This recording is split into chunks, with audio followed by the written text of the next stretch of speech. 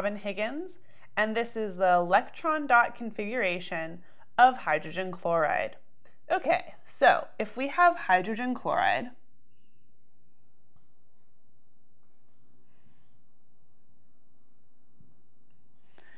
we know it's going to be composed of hydrogen and chlorine.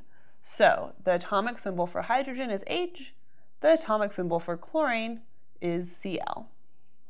And we've added the "ide" suffix to chlorine because it is an anion in this case.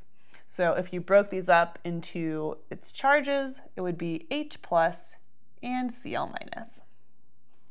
And another word for this exact same chemical is hydrochloric acid.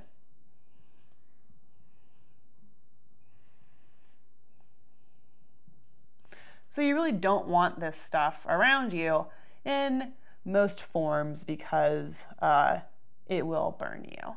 However, hydrochloric acid is a lot of what's in your stomach.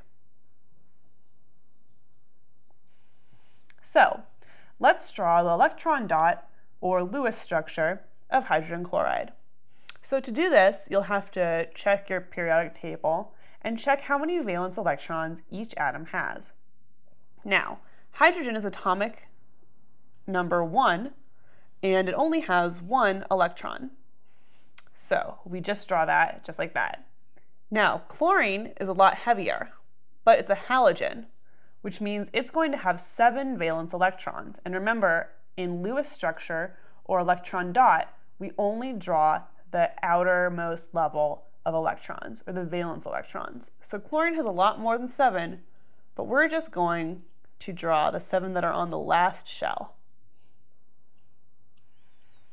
So now we have our dot structures for hydrogen and chlorine. And so if we're going to draw the full structure, all we need to do is to connect these two with a bond. And so now both hydrogen and chlorine have their full octet. Because remember, hydrogen, its first level, the max, is 2.